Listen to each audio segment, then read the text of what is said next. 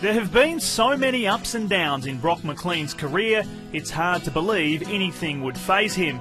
But going back to the start of this season, things were different. You know, early on in the year I probably wasn't enjoying football as much as I have in my career, so that was a little bit of a battle for me, and my form probably reflected that as well. There was more controversy in the Blues' loss to Richmond, when, having been subbed off, McLean remained on the bench for Mick Malthouse's three-quarter time address.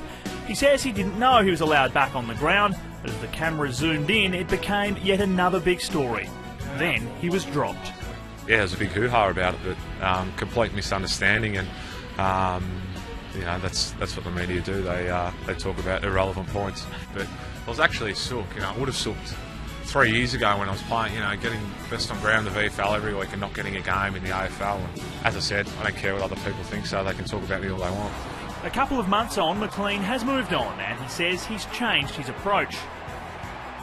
Come into the footy club, do my work, do what I have to get done, you know, still work hard and do all those sorts of things, but once I get away from the footy club, just completely switch off, and it's just, there's nothing about football involved at all. By the midfielder's own admission, at 28, his football future is a year-by-year prospect. You know, footy these days is a pretty cutthroat industry, and I'm fully aware of that.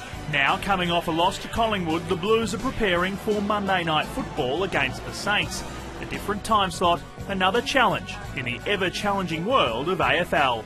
To be honest, I don't think many players at this club are a fan of it. It's just it's sort of waiting around all weekend to play, and but you know, it is what it is.